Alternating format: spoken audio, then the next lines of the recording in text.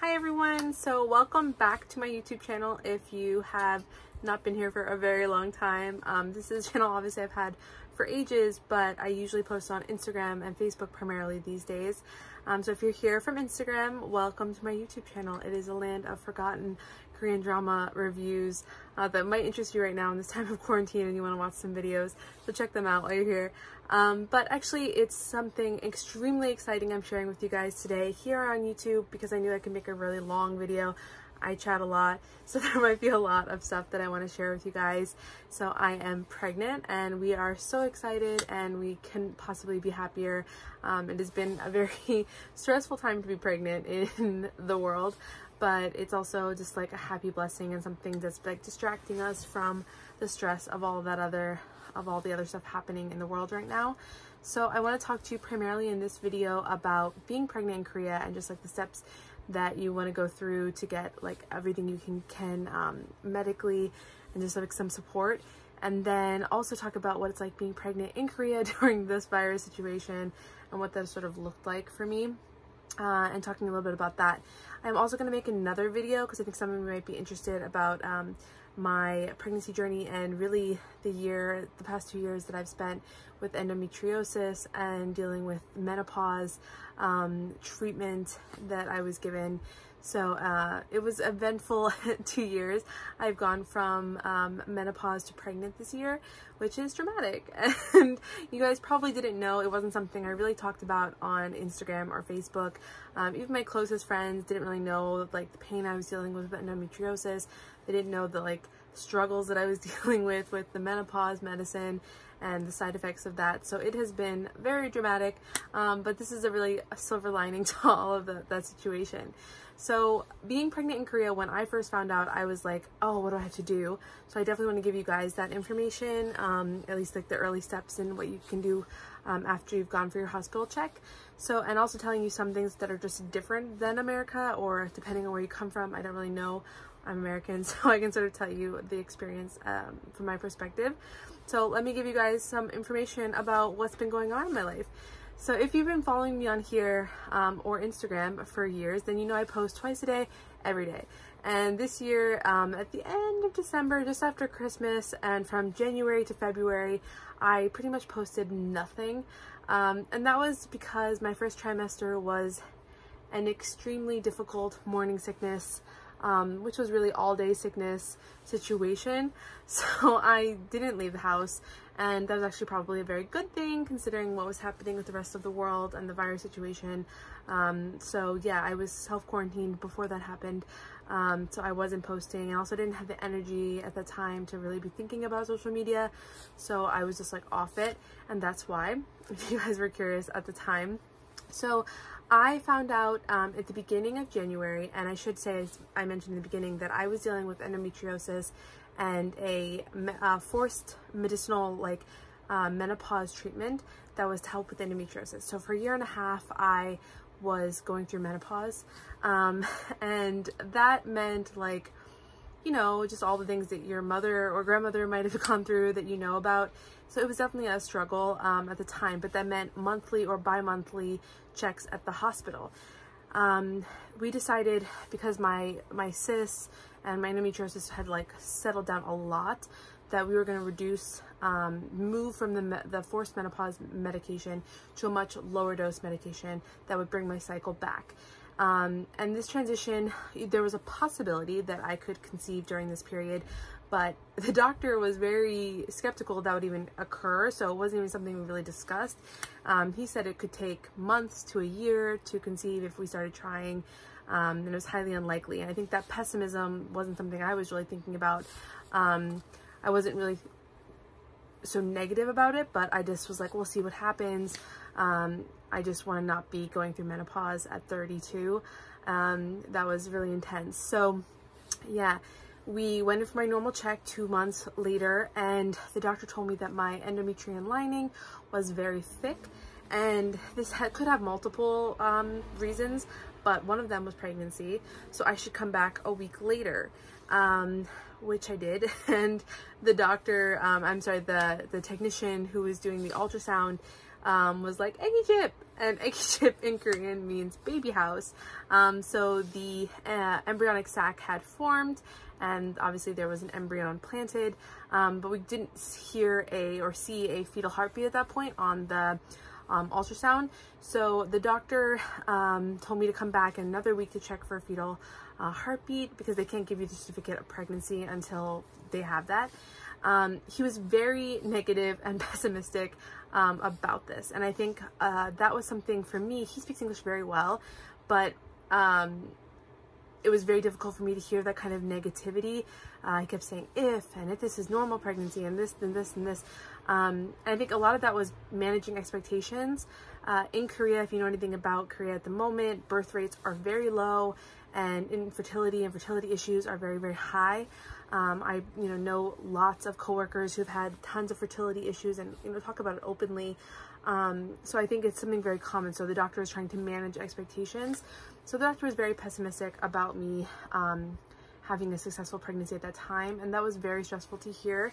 Right now I'm in my 18th, or just about a day from my 18th week, so obviously I'm in a much more comfortable place to talk about this. I didn't want to talk about it in the first few weeks or months, but now I'm happier to talk about it, and I want to share with you guys about it, my experience. But at that time I was very stressful hearing that and not knowing if I could tell my family or talk to anybody about it. Obviously my husband and I talked about it a lot, but usually I talk to my sister about everything, but I couldn't tell her at that moment, because it was sort of hard to say without feeling I was gonna cry. Even now thinking about it makes me want to cry. But yeah, so I was so worried, and you're just kind of like waiting to see that heartbeat. So then we went back the next week and we saw the heartbeat, and we got the certificate of pregnancy. This is important for the first step. When you are pregnant in Korea, you should head to the bank to get the happy card. Basically, the happy card is like a debit card that you can use if you have national health care.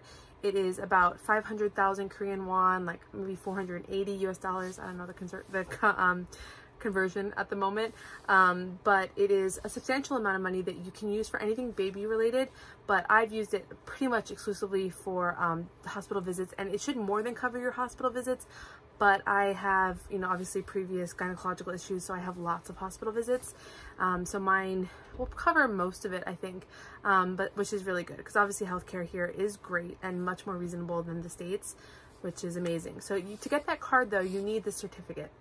Remember this, we'll come back to it. If you call for information about the happy card, there isn't that much information online. I think every few years the bank that issues those cards changes, but this year it is Uri. It might change again, so you just have to keep checking on it. I recommend calling. I called the, who did I call? I think I called like the Tourist Information Center, and they ended up giving me a translator that helped me find which one it was, because the information I found online was like outdated, which bank I should go to, and they said go to Uri. So I went to Uri Bank, and I don't have an account there, but I've had a Shinhan account for 8 years and they don't do it, so I was very, very sad. But you go to Uri, and only you can do it, your husband can't do it, so it has to be the pregnant woman. So I went with the certificate and was told that I couldn't make the card because my certificate was from a university hospital. Now, I didn't know I was pregnant before I went to the hospital, and I didn't really have an inclination. I normally go for the hospital checkup because of my endometriosis. So it was my usual hospital visit to the university hospital that I go to.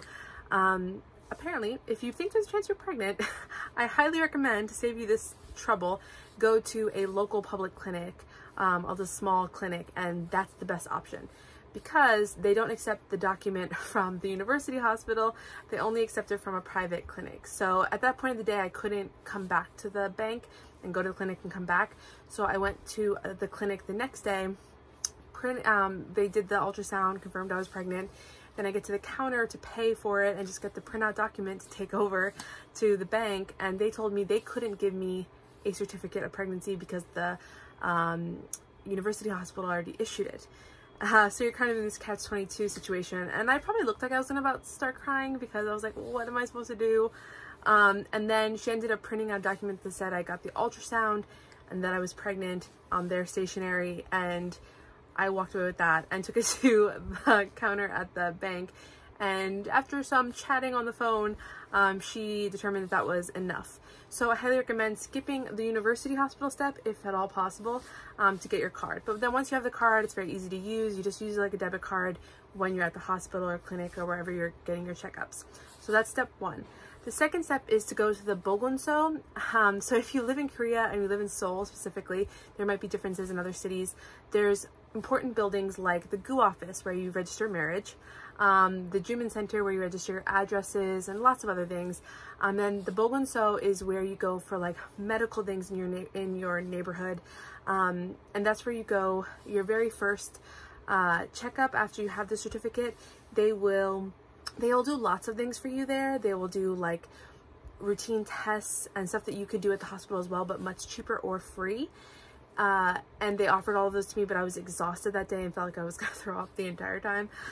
So I didn't do all of those tests that day. But they will give you 3 months supply of folic acid, which Korea really focuses on for prenatal care. The hospital, all the hospitals I went to, clinics that I visited, so the Bogunso, the small clinic, and the university hospital, all focused on folic acid. So they give you free folic acid, which is great. And they also give you this, which is your the Imshinbu, the mother tag, and this will get you, it will allow you to sit on the subways in the pregnancy seats. You should just like hang it on your purse or something. Obviously I haven't been on subways recently either, but it's just sort of the certificate that says you're pregnant. So you can pick that up there. You can also pick these up in the subway offices in any subway station. They will give this to you if you have your certificate of pregnancy. Also, the thing about the Bogunso is that they will do tons of other things for you during your pregnancy. They will check up lots of things like your blood tests and your iron levels, and they'll just check tons of things. They'll give you a printout of all the options. It's in Korean. You can Google Translate it. But my biggest problem is that simultaneously, as I just completed that step and was planning to go back to do all of these tests, which are free or very reduced price, the coronavirus hit. And so when that hit, the Bogunso became one of the testing center locations.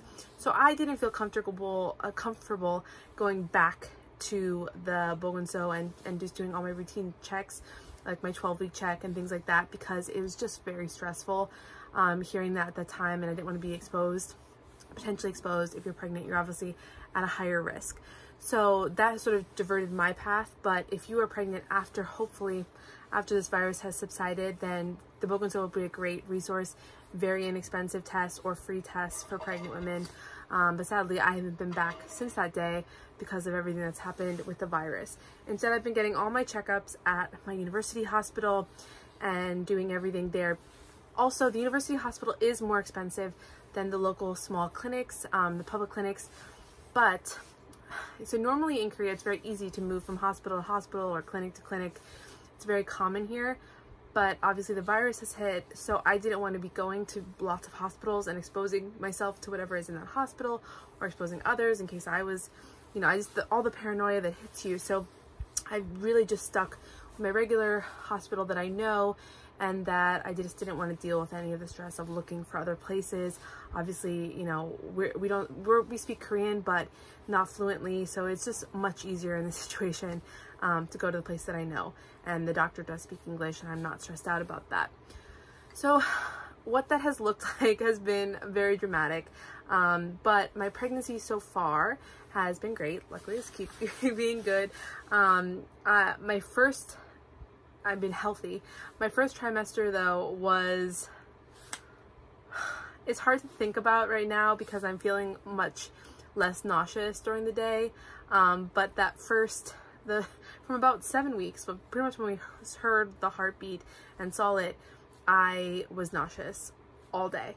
And this was interesting.